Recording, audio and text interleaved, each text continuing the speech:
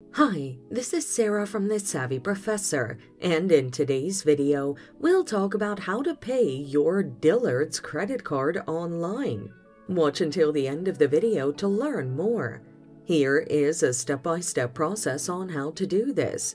Visit dillards.myonlineresourcecenter.com and use your credentials to log into your account. The link is in the description. Click Enroll if you haven't created an online profile and provide the requested information.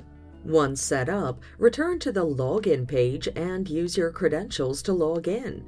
Go to the payment section and provide the requested information, including the payment account information and the amount.